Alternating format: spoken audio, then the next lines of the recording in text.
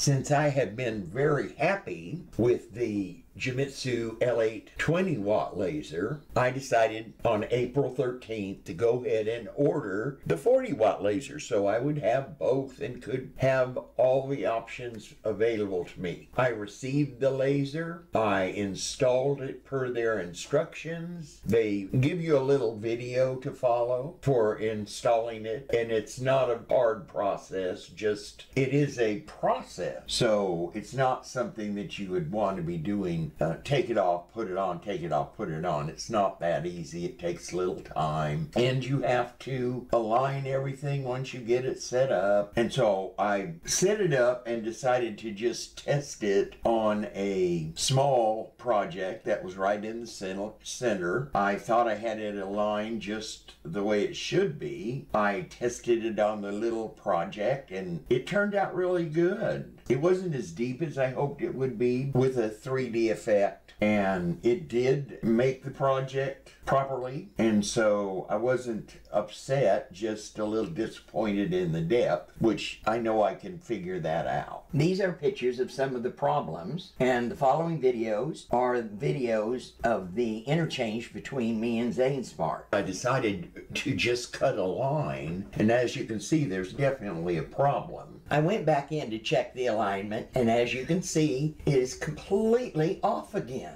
I kept playing and moving it and doing the best that I could to get it to where it was as close as I could get it again. I set it up to cut another piece of paper, drew my line in Lightburn. I added the line and followed it completely so it's perfect, and then I told it to cut it. And this is what I got. I did it a second time just to make sure that it wasn't a fluke, and it isn't. It was just the same. It is crooked. I went back in and tried to straighten it the best that I could. Followed your video again, started from scratch, aligned it, added your laser file, which makes it even more crooked now for some reason, and then I used the numbers at the top to align it as good as I could. And sorry, I forgot to take the picture, but it was off again. I went back in, adjusted the little base based on how it was slanted, and went through the alignment process completely again and ended up with the same slant.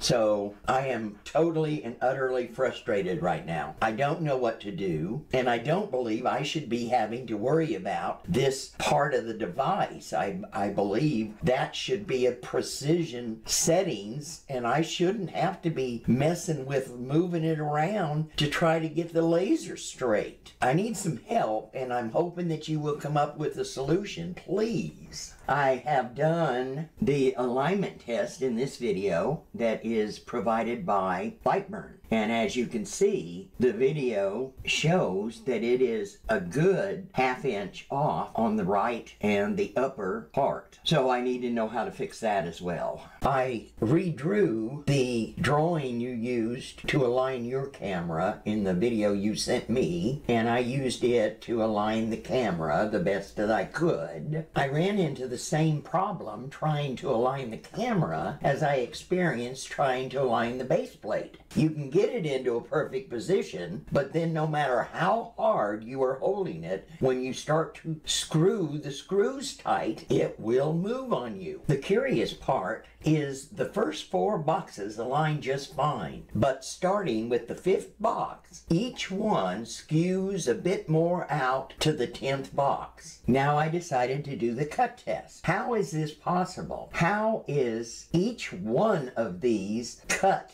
different? Now I can see if they were all to the right or all to the left or all to the top or the bottom, but how on earth is one of them okay except for at the top, a second one okay except for at the left side, the circle completely off? This makes no sense. It is not logical. The laser is not following the lines. Last but not least, we should still be able to use absolute coordinates. So I decided to make a video to see if we can use absolute coordinates. I am sure I am not the only person that is going to experience this. And this is a problem that is going to have to be solved, because I'm not wanting a refund. I want a working 20 watt and a working 40 watt laser that I can depend on for accuracy. And as you can see here, you can't even use absolute coordinates. This is a problem.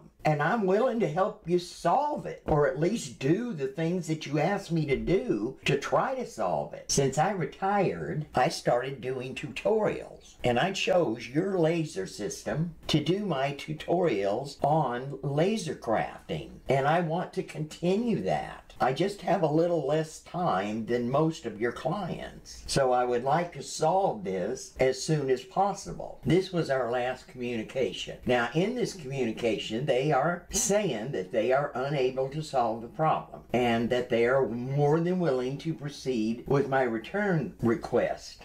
They didn't say refund. They said proceed with the return request. And then on number 3, they stated, we'll issue a refund once the package is returned and inspected by our staff. Okay, as far as I'm concerned, that leaves it wide open for them to say, we're not going to give you your money back. Because if I send the laser back to them, then I've still got the $650 bill to pay. So I decided to keep the laser and just let you know what to look for. If you do purchase the 40 watt, you may experience the exact same thing that I did. I don't know. This might have been an issue that was just my machine, but I don't believe it was. I honestly believe that they intended to sell a 20 watt laser machine and a 40 watt laser machine. I do not believe they intended for someone to buy the 20 watt and then buy the 40 watt to put in it. Because when I got the laser, they sent it to me in just a kind of like a Walmart bag. And then on top of that, once I contacted them, they went, oh, we forgot to give you the power supply and the locking mechanism, which took another 10 days to get. So they didn't even expect to send it. Anyway,